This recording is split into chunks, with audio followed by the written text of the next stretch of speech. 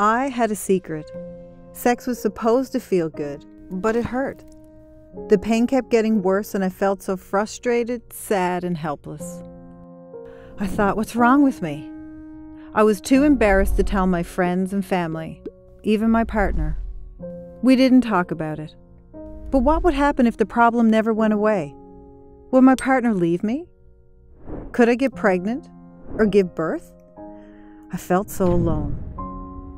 To avoid sex and the resulting pain, I began to refrain from any activity that could possibly lead to sex, like going to bed together or undressing in front of him.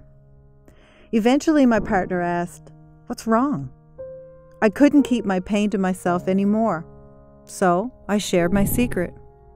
Like many women, I suffered in silence for a long time before receiving an accurate diagnosis.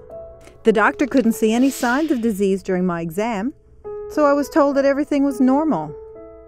Does this mean it was all in my head? I finally found a doctor who diagnosed me with a pain condition called Provoked Vestibulodynia, or PVD. Once I received the right diagnosis, I felt the weight lift. Knowledge and understanding are the first steps in a woman's journey to recovery.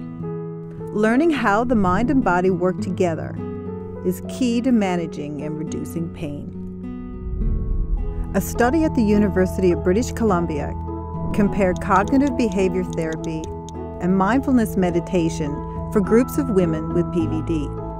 Researchers found that both are effective treatments. Both work to reduce pain, increase sexual satisfaction, and improve quality of life. Learning these approaches takes time, but they have made me feel empowered and hopeful. My path to recovery started when I shared my secret.